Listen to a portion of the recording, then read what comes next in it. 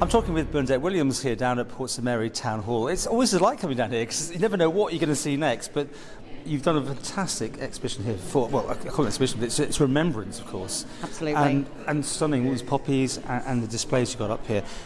Never done it quite on this scale before, I hear. No, this came from the germ of an idea 4 years ago. 4 years? 4 years ago, in that period that we were going to commemorate this date.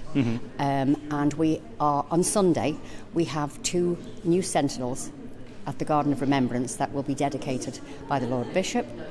And it is a Garden of Remembrance as opposed to a war memorial.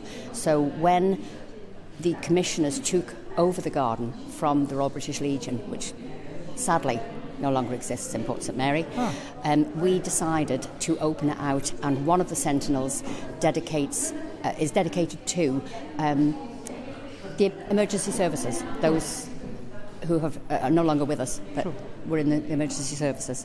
So those will be dedicated on Sunday, and as I say, this exhibition is open to the public today through until and including Saturday, 10 until 4, and on Sunday there will be the invited guests from that service who will come back here. Tell us what's on offer here to look at, because you've got exhibitions and you've got lots of information boards.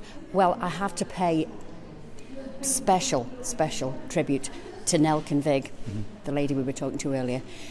She had this. I knew that I wanted to do something special for the end of the World War I, and Nell said, well, what about we look at the history of the men who left the village, some not to return. And she has worked tirelessly, finding all the information, getting these photographs. She has, honestly, it's a great tribute to her. The whole community, I mean, this section here is the school, School Potlamurra.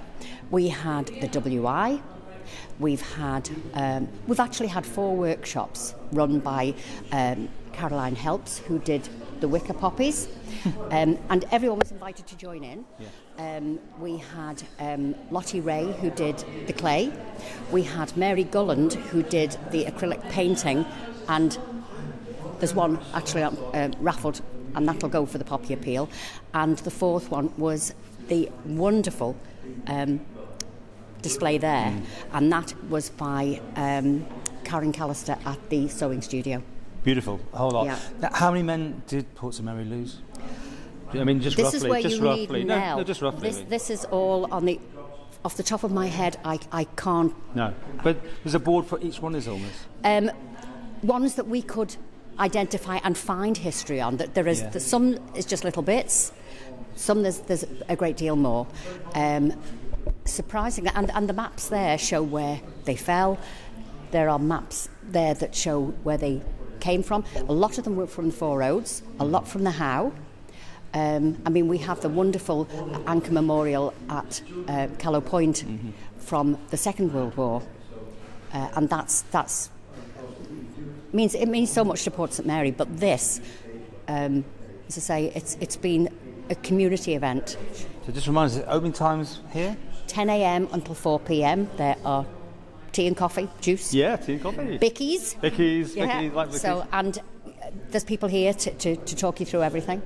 It's lovely. You just come and have a chin wag, and we're delighted to see you.